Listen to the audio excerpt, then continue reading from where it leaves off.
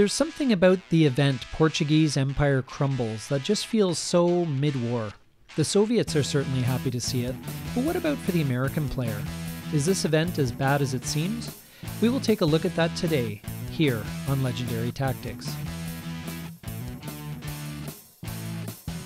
Portuguese Empire Crumbles is an event that is part of the Soviet strategy to get into and to try to dominate Africa. Certainly, the American player won't like this card, but for the Soviet player, is it worth taking this event? Let's examine it more closely. First of all, let's take a look at the card. Portuguese Empire Crumbles is a starred Soviet 2-op mid-war event. Triggering the event automatically adds 2 Soviet influence in both the Southeast African states and Angola. For the USSR, this is a perfectly acceptable event, especially if the US managed to bury de-Stalinization and decolonization on you using the space race or some other mechanism. Essentially, this is a card that can help give you access to Africa without having to coup, and is only one of 2 cards to specifically do so, the other being South African unrest. Adding influence directly has the advantage of placing influence without worrying about the additional cost of placing influence where an opponent has pre-existing control. So it can potentially flip Angola for you regardless of DEFCON restrictions. So therefore you can generally view it as being worth 5 ops in total. I suppose if the US controls Southeast African states for some reason, it would have a potential value of 6 operations points.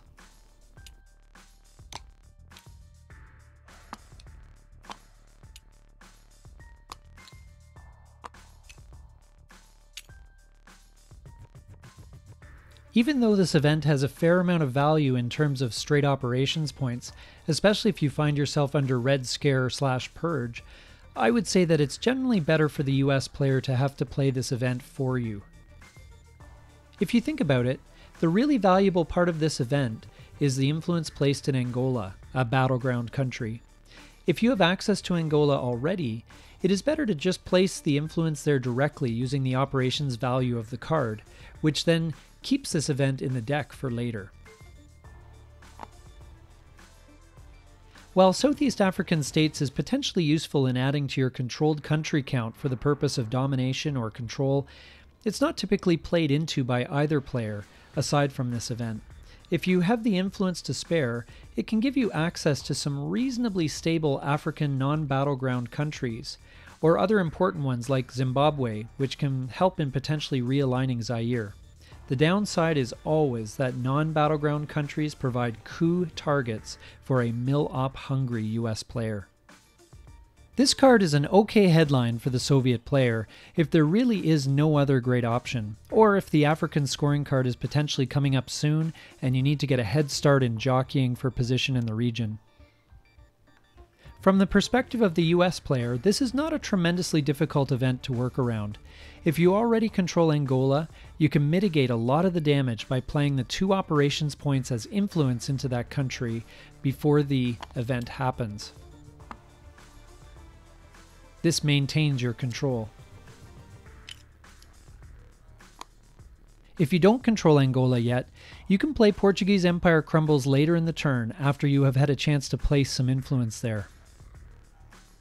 As mentioned earlier, Southeast African states are not typically crucial to either player's plans in the region of Africa. You may want to send this card to space to delay the Soviet entrance into Africa if they are not already there.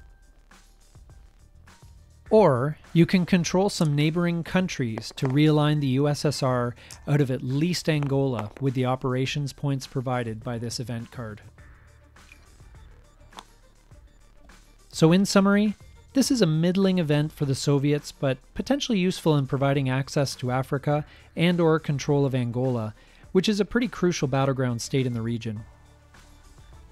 And for the US player, you can generally work around it pretty easily, if not to keep the Soviet player completely out of Africa, then to at least maintain control of Angola, and therefore make it easier to preserve your influence in South Africa. This has been our analysis of the Portuguese Empire Crumbles card in Twilight Struggle.